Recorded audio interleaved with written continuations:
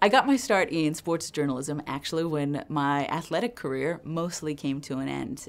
It was my junior year in high school, and I was planning to go to college on a soccer scholarship. And I tore the meniscus in my right knee, which now is a pretty common injury. It's a cartilage pad between a couple of bones in your leg. But when I did it back in the day, it was still not as common as it is now. So the doctors did the surgery, and I expected to play again, but I knew that as soon as I finished my rehab that I was never really going to be the same player again. So I got extremely lucky, and I had a couple of school advisors say, hey, you love to talk, you're always doing the school announcements and leading cheers at football games, and you love sports.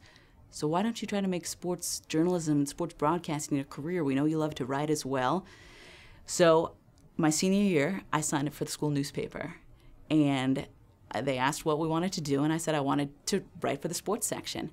And my senior year in high school, I fell in love with sports journalism. So my first ever foray into sports broadcasting or journalism, I was a print journalist, and I used to just cover all the sports and the teams that I used to play for.